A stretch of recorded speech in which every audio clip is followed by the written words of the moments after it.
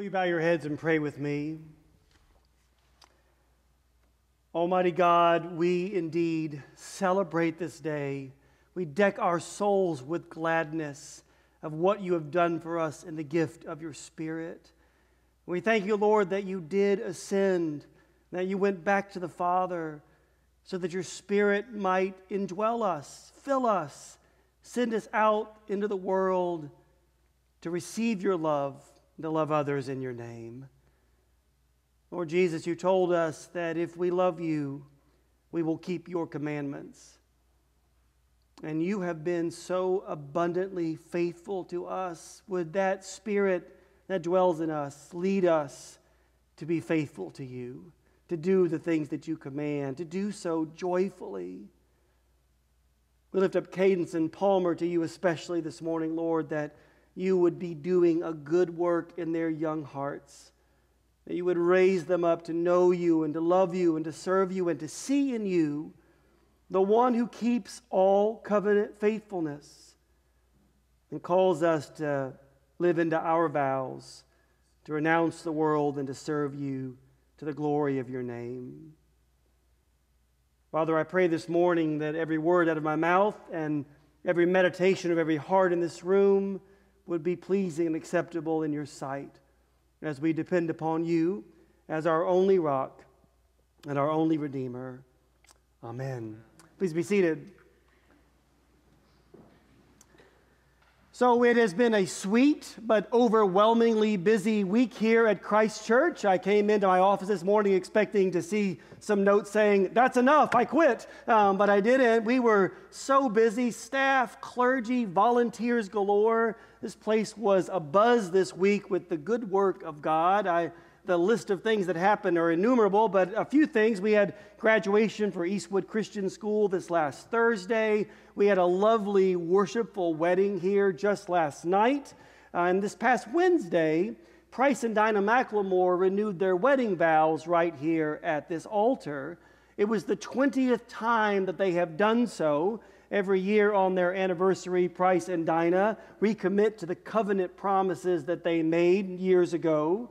And if you ask them, they're bold to tell you that that holy practice has strengthened their marriage year by year. It's carried them through tough times and given them joy in the smooth ones. Now, this may seem like a very odd way to start a Pentecost Sunday sermon, but I have an assignment for each one of you in the week that lies ahead. If you are married, I want you to do what the McLemores did this past week. So if you visit our website, we have a little document there you can download. It's just a little order for the renewal of wedding vows. It's very brief, and it will lead you through a little service. Now, you can call me or Father Allen or Father Morgan. We're happy to meet you here at the altar to do the short few minutes it takes to renew those vows. But you can also gather your family around and let them serve as witnesses. You can let a child or a family member or a friend be the officiant. However you do it, it's a precious thing to remember on a regular basis. The promises that you made before God, that you would love one another through good times and bad, to have and to hold and to cherish one another until you are parted by death. Now, if you're not married, but you might be one day, especially you young adults and teenagers out there, your assignment is to read through the wedding liturgy in the Book of Common Prayer. You can just Google 2019 wedding service and find it without problems. And I want you to pray for God's help, that His Spirit might be in you, raising you to be the kind of young man or young woman who can keep a covenant, and that He might help you find a fellow believer who's willing to courageously commit to the sacrificial vows that are at the very core of Christian marriage. Now, your assignment, if you're here and you've never been married or you've lost your spouse to death or divorce, your assignment is this: remember that the Lord is our first love, and He has graced us with a mighty family in His church. And every one of us, regardless of whether we are single or married or divorced or separated by death, we're wrapped up forever in the greatest marriage story the world has ever known. You know, the Bible begins with a marriage, and it ends with a marriage. And that marriage includes all of us, no matter where we are in our walk in life. For He has committed Himself to us as the God of all creation. For we are the bride. We are His beloved. We are His church. And as the perfect bridegroom, Christ has fulfilled every covenant promise that He ever made to us. So again, strange way to start a Pentecost Sunday sermon, but my prayer on Pentecost is that it might be our highest joy to fulfill our covenant promises back to God. Whether we were just baptized like June or Cadence, or whether we're nearing the end of our earthly lives, may we be faithful to the one who is faithful to us. Pentecost is a celebration of the fact that God made a whole series of vows to us throughout Scripture and throughout recorded human history. He promised us that He was going to pour out His Spirit upon all flesh. And Pentecost is the celebration of the fact that He did so. And the Macklemore's renewal on Wednesday and Summer and Kyle's vows last night, they resounded in my mind and my heart. I kept hearing God saying that I'm the great vow giver. I'm the great vow fulfiller. And it's my Spirit living in you that allows you to do the same. Those moments of marriage reminded me powerfully that I'm a part of Christ's bride. I'm a part of the church. And He loves His church so much that He died to make us holy. Our wedding vows are always a mirror of that reality.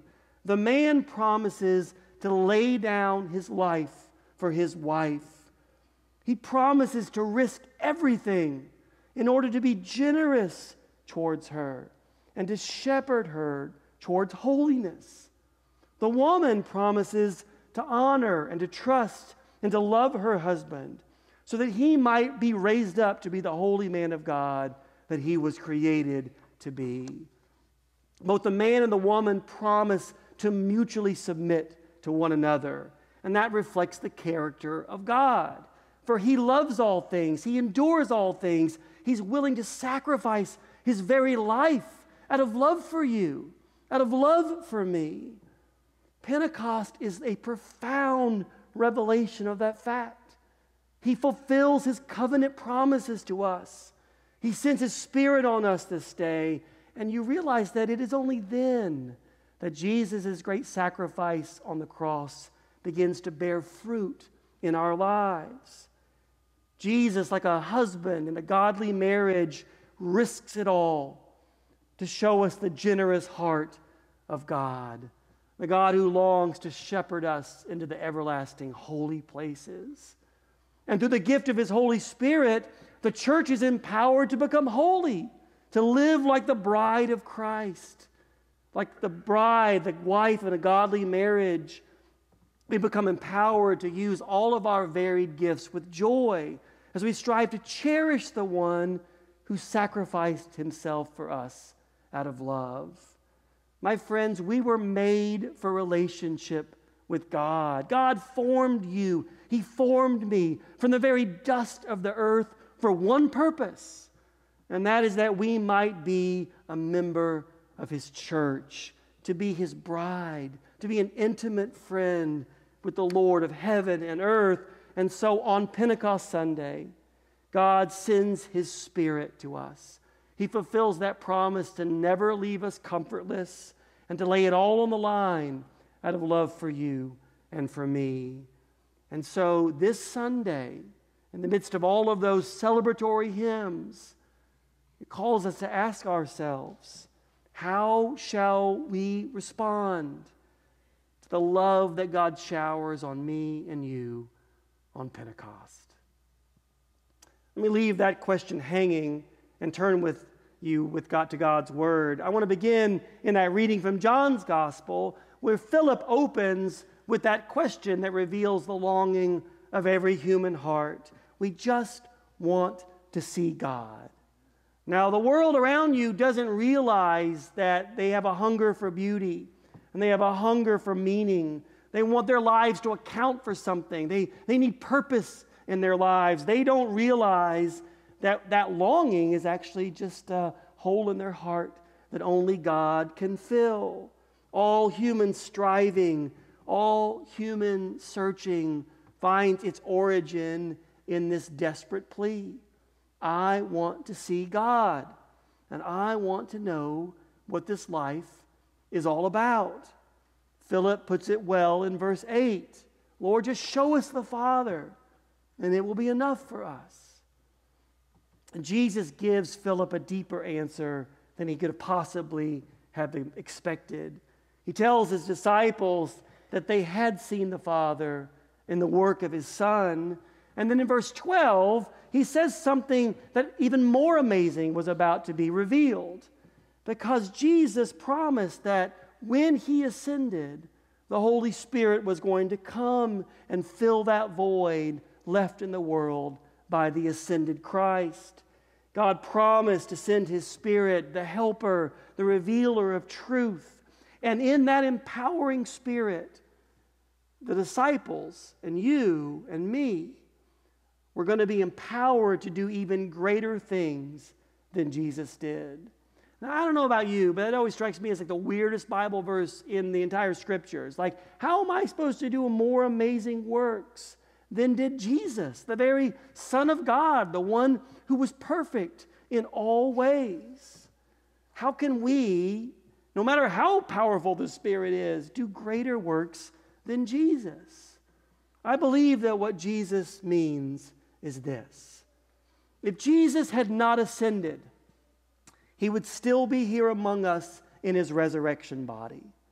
And the Christian life would be about jetting all over the world to wherever he was, filling some football stadium or concert hall. That would be what life would be all about, finding Jesus in his physical form. But instead, Jesus left, and he sent us his Spirit. And his indwelling Spirit makes every one of us who have given our lives to him into little Christs. That's literally what Christian means, right? It means little Christ. And that means that the face of God is not limited to a Jewish man living in first century Palestine. Rather, Jesus is everywhere that we are. Little Christs span the globe. And they have for the 70 generations that have existed since the time of Jesus' ascension. You and I are little Christs. We are the church. We are the bride of the bridegroom. And we get sent out into the world to bring the good news of what God has done for us in Jesus to the whole world. And that is what God promised he would do. He would pour out his Spirit on all flesh. On Pentecost, God sends the Spirit of truth to reveal his goodness to the world. How shall we respond to God's call to be little Christs in our marriages, in our families, in our schools, and at the club? In our lesson from Acts, we see the birth of the church. The Spirit of God comes into the world, and we see this former ragtag group of ne'er-do-wells suddenly ablaze with the gospel of God. We hear them proclaiming the gospel in every language of the known world. You may remember that Pentecost was a Jewish feast. It was the festival of weeks, and they celebrated the giving of the law to Moses on top of Mount Sinai. So on this day that we celebrate the giving of the law, we see the Lord giving us grace. We see the Lord giving us his Spirit. He gives his bride, his church, his own heart so that we might know his mercy, and then we might be empowered to serve him and obey him and to follow him into holiness and peace. God promised that he would do this. And on Pentecost, he fulfills that vow to make you holy, to make me holy, even as he is holy. How shall we respond to the holiness that God grants us on Pentecost, in our marriages, in our families, in our places of work, and in our places of play? In our reading from Paul's first letter to the Corinthians, we learn that God's Spirit has come to build up His church. You know, God did not send His Spirit to you so that you could kick back and take it easy, knowing that you're in and there are others out there that are out of the family. Rather, His Spirit has empowered you with gifts. He's given me spiritual gifts, everyone apportioned as God sees fit, so that we might contribute to the praise of God, that we might contribute to the spread of the gospel. My friends, all good gifts, all good acts of righteous service, all godly activities find their beginning and their end in the empowering Spirit of God. And each one of you have gifts. We would love at Christchurch to help you figure out what your spiritual gifts are. But that plurality of gifts has only one focus, and that is the upbuilding of the church of God, so that we might do the work that He's given us to do. On Pentecost, God sends us His Spirit that we might witness to His goodness to Jerusalem and Judea and Samaria and to the uttermost ends of the earth. How shall we respond to the mission that God bestows on us at Pentecost, in our marriages, in our families, in our schools, indeed, everywhere that we go? I've asked a bunch of questions along the way here, so let me close by helping answer some of the questions that we've asked. God has never, and He will never fail us. He vows to do things, and He keeps every one of those vows. Pentecost is a day where we see Him fulfill so many. He promises to send us the Comforter. He promises to give us His own power to make us holy. He promises to pour out His Spirit on us that we might be empowered to be His witnesses to a broken world. Pentecost is this great yes that Jesus says over His bride, the church. And so what do we do in response? We say yes back to Him over and over again every day of our lives. In our wedding vows, we hear a man and a woman promise to forsake all others, to cling to one another no matter what. You know, you don't promise that you love someone on your wedding day. That's easy. You promise that you will love them in the days that are to come, no matter how hard it is. Where do we find the power to do so? Where do we find the indwelling Spirit to do that work of loving even when it's hard? The very Spirit of God. And a couple has to recommit to that promise over and over again every day. Every Christian life is like that with God. We cling to God no matter what. And we renew that promise to love Him every single day. Today we heard parents and godparents make vows over Precious Palmer and Cadence. But those are our vows too. Those are the vows we make to God in our baptism. We vow that we will renounce the world, the flesh, and the devil. We vow that we will turn to Jesus and receive Him as our Savior. We vow that we receive the faith and the Scriptures. We vow to keep His will and His commandments, and we are terrible at it, aren't we? But that's what His Spirit says. You don't do it perfectly. No one has but Jesus. But God doesn't leave us in our sins. He doesn't leave us abandoned in our failures. He sends the Comforter. He sends the Helper. He sends His Spirit to make us His bride. May we never forget our first love, Jesus Christ. May we be filled with the Spirit afresh and anew, that we might love our spouse and our neighbors and our friends and our enemies the way that God loves the world, that the dying world might see the faithful bridegroom in us, the one who loved us so much that He got up on the cross to redeem us from our sins. Amen? Amen.